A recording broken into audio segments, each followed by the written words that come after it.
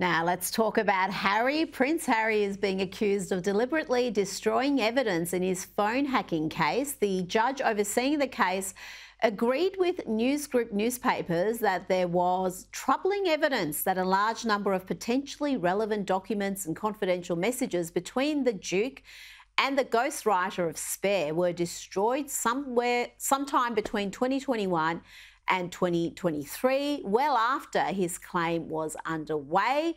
What does this mean for his case, Kinsey? Well, just to give you an idea, the judge called Harry's lack of documentation rather remarkable and a cause for concern. The judge insisted that Prince Harry and his legal team try to retrieve the missing messages between the lawyer and ghostwriter of Spare. He also asked Harry's legal team to get in touch with other royal family officials and ask them to submit any records of communication with Prince Harry. Now, Harry's team calls these accusations a transparent, old-fashioned fishing expedition. But the reality is they have got to try to find these conversations. They've got to try to find these passages, or it will jeopardize Prince Harry's case against the Sun. But clearly, the judge saying that this is troubling, he called it troubling evidence. And I think that Prince Harry is at least has to try in this case, because the judge is very glued in on these missing documents.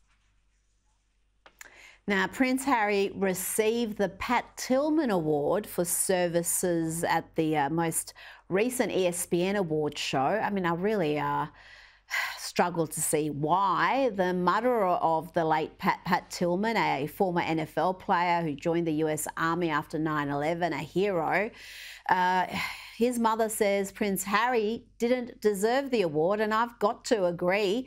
Mary Tillman said, "I am shocked as to why they would select such a controversial and divisive individual to receive the award. A petition has already been launched to demand ESPN rescind the honour, insisting the Prince does not reflect the award's intent."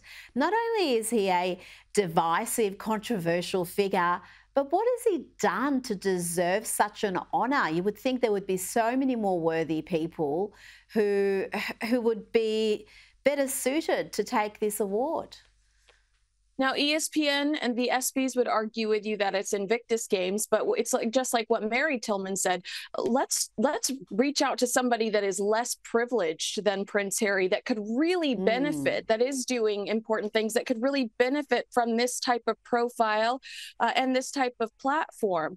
But I just want to say, Rita, I think it's suspicious that we get this news right around the same time that Prince Harry's team is being accused of destroying evidence, because this award, he hasn't received it yet. It was announced that he was going to receive it within hours of him being accused of destroying crucial evidence in this Sun case. So was this a plot by his PR team to push this story, to push the evidence story out of the way? But also ESPN's, one of their most highly paid, highly rated, Pat McAfee, on his show, they described this nomination as probably the most embarrassing thing they've seen in their entire lives. This is their employer, and they questioned whether the ESPYs Awards Committee even did their homework on its candidate search in the first place. So a lot of pushback about this Pat Tillman Award.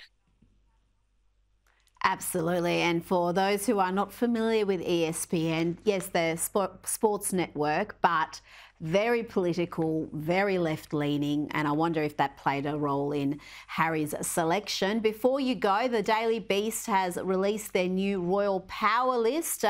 Who is on top and who is way down in the bottom?